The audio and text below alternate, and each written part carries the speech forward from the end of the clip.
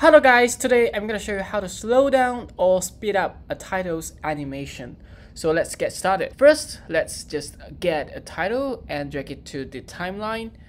And as you can see that the title appears at this constant speed. And if you want to speed up or slow down, you can't actually just drag this longer simply because, you just make this title exist a little bit longer, but the entire animation would be around the same speed. So what we need to do is first press Option and G to create a compound clip.